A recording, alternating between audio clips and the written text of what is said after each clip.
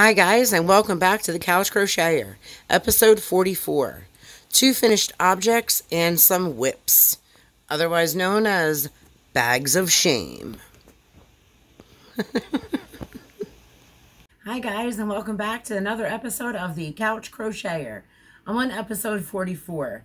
I wanted to do a quick video just to show you two things that I talked about in the last video that I did get done. One that was already done that I forgot at home, and then I finally got the other one done, which I'm just going to jump right in and celebrate, do a little dance, because I finally got the Yip Yips done. They're done. They're completed. They're staring at me now with eyeballs, which makes me happy. I'm shooting this video, and they are getting delivered tomorrow. I'm done the Yip Yips. They turned out awesome. Again, I don't know why I was dragging my feet. It literally took me like 5 minutes to finish them. Just 5 lonely, short minutes. I think it took longer to heat up the glue gun than it did to actually finish them. But here's an inserted picture of Yip Yip Invasion at headquarters. They are marked as done, finally. Woohoo! So guys, for the last time, I'm just going to tell you where I got the pattern and what I used. I did use Yarnspirations Barnett Blanket. Misty Green, Blue, and Lavender are the 3 colors that I used. I did use a L hook for them. I used not even 1 skein each. I still have a leftover ball. Out of the Misty Green one, I've made a night mask cover or an eye cover. And I still have green left over, so it didn't even take 1 skein to do it. They are 100% polyester. It is considered a bulky number 6. Each ball or each skein had 300 grams, 10.5 ounces, 220 yards, or 201 meters. They are machine washable and dryable, but I do not recommend doing that because of the eyeballs and the antennas, but that's what the yarn said. The channel that I got it from is Harriet's Crochet, and it is called Easy Yip Yip Storage Bags. Now, this was an order that was put in quite some time ago, that I just didn't get around to doing it first because I couldn't find the right colors. And then I did it in velvet, and that failed because they turned out way smaller. And I still have the green velvet over here with the Yarnet in it. The Yarnet is like a little tool that you use to put scrap balls in, and they don't roll around. It's like the ball is on a stand, and it just self-feeds out of the ball, which is awesome. And it's called Yarnet, and I found it at Hobby Lobby. But the other one is just sitting over here with it in it. And then I didn't like the velvet because, again, like, I love the texture, I love the look, but it was just too small. And then I did find colors, you know.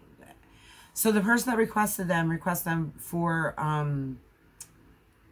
stockings for Christmas, like Christmas stockings. She wants to use those instead of Christmas stockings. So I tried to wait and wait and wait and wait to see if they would come out with any more brighter colors of those. But because it's blanket yarn with Barnett, like, sometimes, you know, it's a hit and miss. And I didn't want to order it offline for whatever reason. I didn't order it offline, where they probably had a lot more variety. But I didn't. So, Yip Yips are done. They have invaded headquarters. I'm sending them back to the mothership to go wherever they came from. And I should have found out where they came from before I did that video, because that would be cool if I can just say blah, blah, blah, but I didn't research that. So wherever they came from, they're going back to. Yip Yip Invasion is over. Okay, so the other finished object is the blanket that I did. Oh, I don't need this. The blue blanket, granny square blanket that I did, and I'll insert pictures here on the back of the couch. What I did was just do 2-layer granny square, and it's just a basic granny square. in Mainstay. I think it's Blue Multi. Yeah, Blue Multi. This is Mainstay's. So I do believe that this is Michael's brand of yarn. It is 100% acrylic, 285 yards, 5 ounces, 141.7 grams, or 260 meters. I did use a J hook. No, did I use a J hook? Did I write that down in here?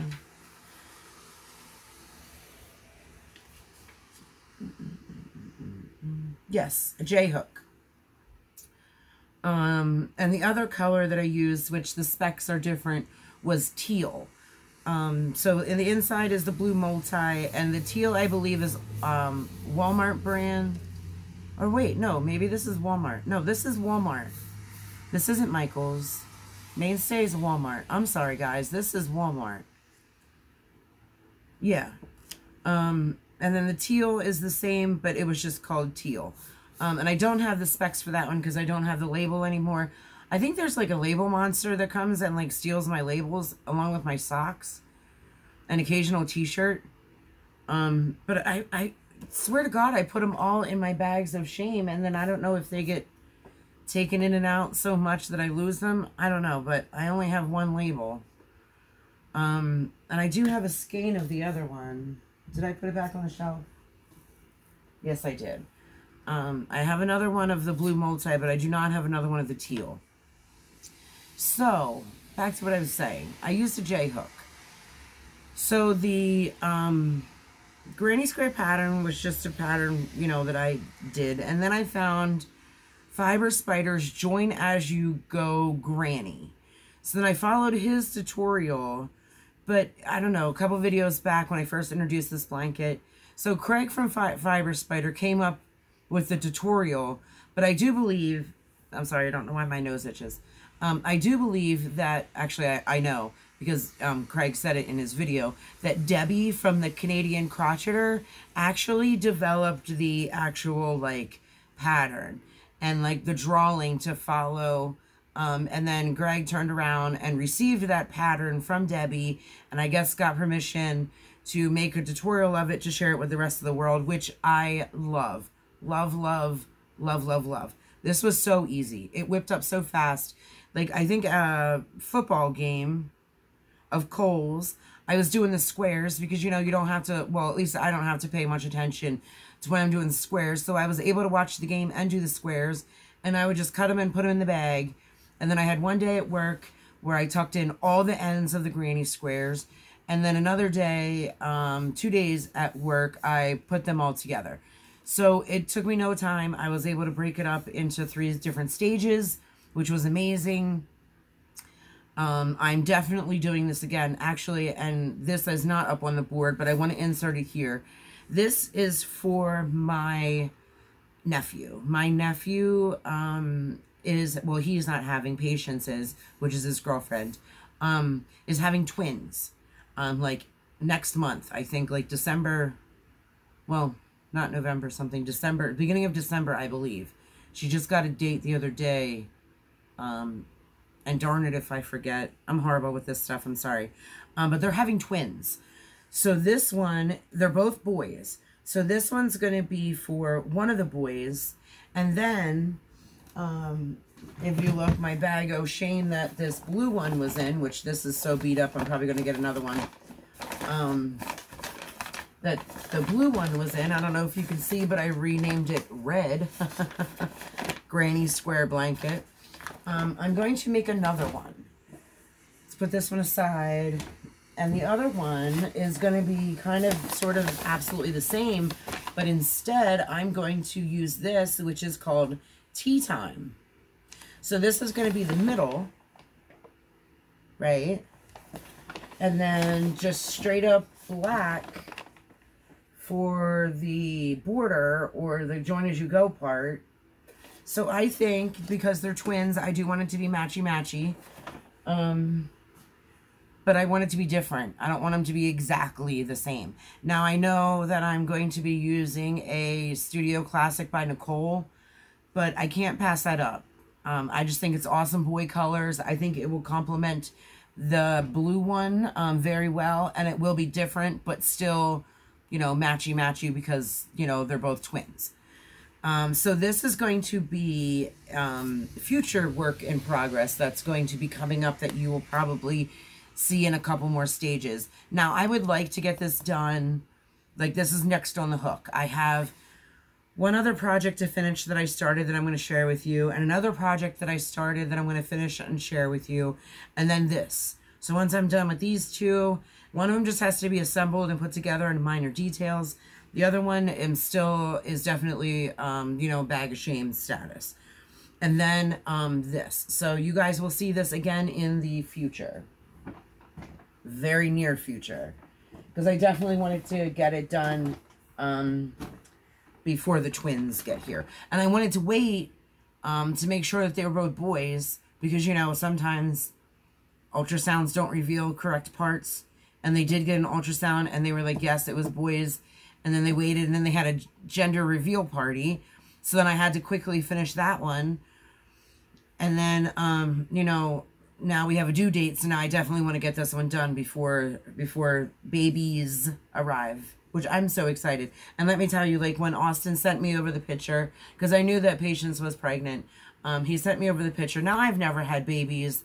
I don't really know, you know, what I'm looking at when I'm looking at an ultrasound. Some of them just look like peanuts. Some of them look like blobs. Some of them actually look like, you know, little tiny humans, which is awesome. So he sent me over the picture, and I actually had to send back to him. I'm like, I'm sorry. Is this two babies that I'm looking at? Or is it like, you know, just two different ultrasound pictures of like the same baby, just, you know, sort of kind of a little bit of a different position? Like, what am I looking at here? Like, is there two babies in there? Like, what's going on? Now, twins do not run in our family whatsoever. I've never heard of twins in our family, but her side of the family, her mom was unfortunately one of two twins, but the other one did not make it, from what I understand. You know, I don't know details because, you know, that's, I'm sure, a very touchy subject and, you know, personal. So there is twins that run in her family, which, again, like, if my brother was alive right now, he would probably have a heart attack. They make me very proud. Anywho, that is going to be my great nephew's present, because each of my great nieces and great nephews, I have a homemade blanket from me, and so do each of my nieces and nephews. They all have a homemade blanket from me. So that's in the works. So let's get back to what we were talking about. Next, I'm going to go over, so I don't know if you guys remember, and I don't have the magazine with me, and I'm sorry. It is at home on my chair. For whatever reason, it was not in the bag. Again, like, this little gremlin comes out and like steals shit from my bags. I don't know where he goes with them. I don't know what happens. But the magazine's at home. It was not in the bag. So I'm going to insert a picture here of the clip from the video that I went back and watched, and then took a screenshot of the magazine, of what it's supposed to look like. And then I'm going to insert another photo here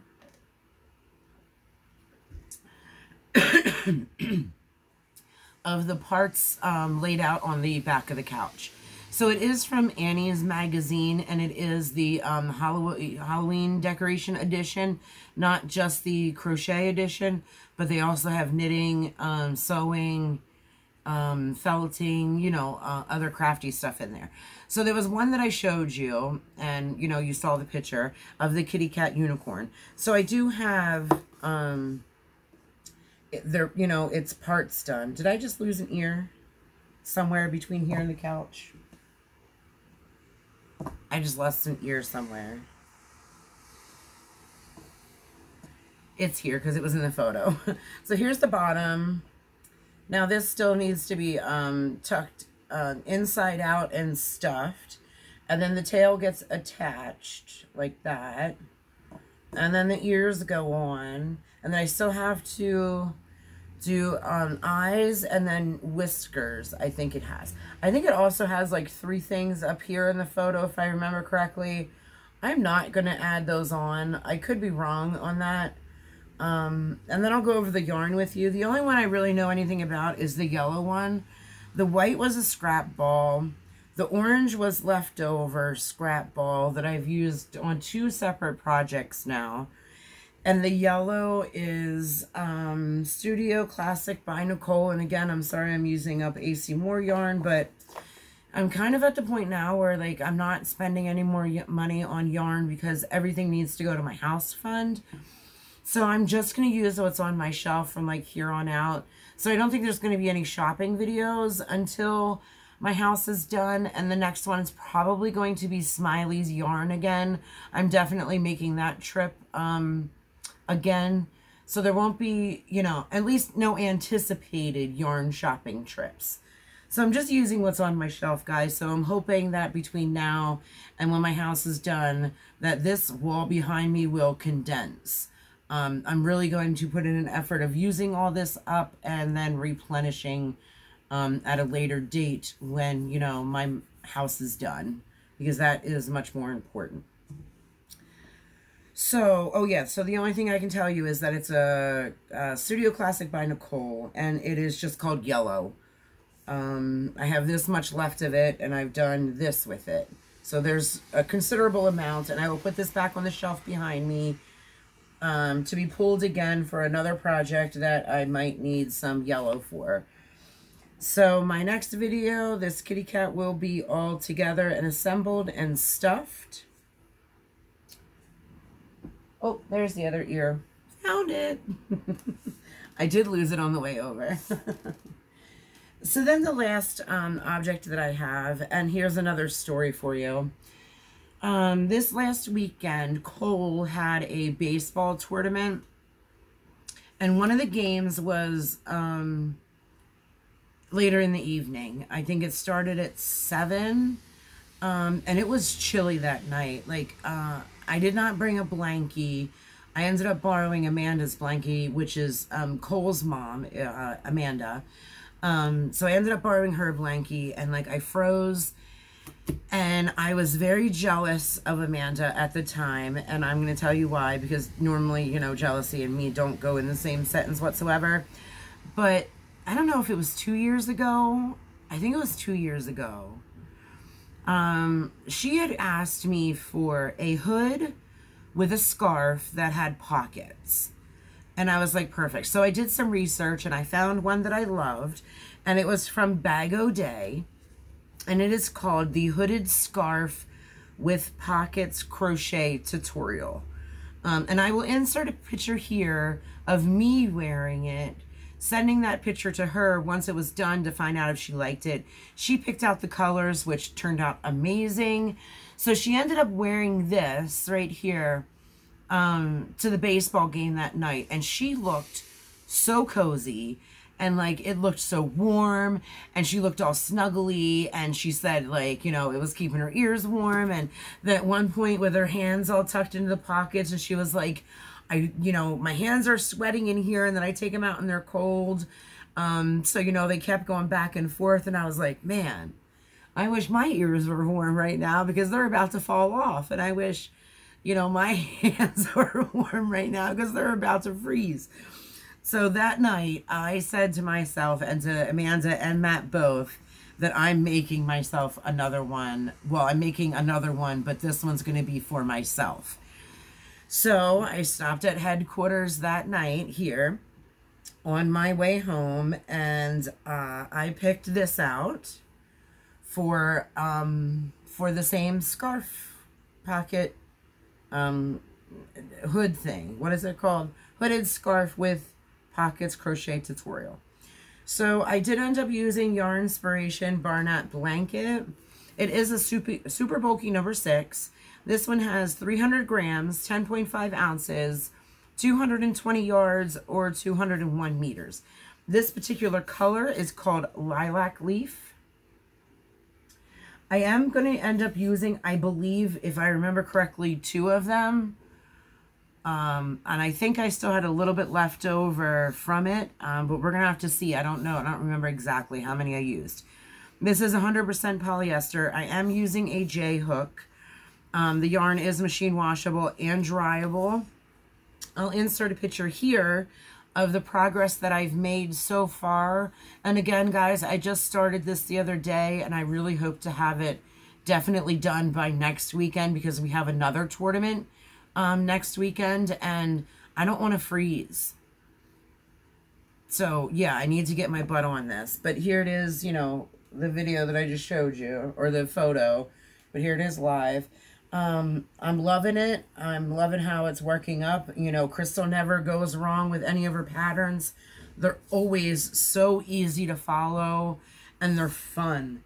Like, I find myself, there's a couple of pattern makers out there for YouTube that I find myself enjoying actually watching the tutorial and doing it. You know, sometimes it's a little frustrating because you don't quite understand what they're saying or where they're going, and you know, everybody learns differently, so therefore everybody teaches differently. Crystal is just one of those ladies that I caught on to right away. She has inspired me a lot, and she has taught me a lot, and this is another one of her crochet patterns that I will definitely be making again. I do still have a lot of Barnett blanket over there, and I think after the one that I'm done and putting the kitty cat together and making either Oliver, wait, what are the twins' named? Oliver and Coda? Oliver and Cody? Oliver and Coda. So I'm still going to have to, you know, finish that. And then that will be next on the hook. Will be at least 2 more of these style of hooded scarf with pocket crochet tutorial. So guys, that is all I have. That's all I've been working on the last couple of days. And I was definitely excited to show you that blanket that I spoke of the last video. So I do have my book back, and I am definitely in need of some cleansing of my soul.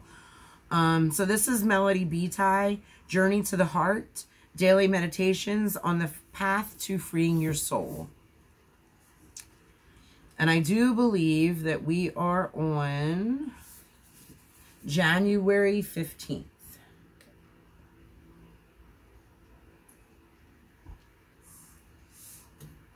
You're free to follow your heart.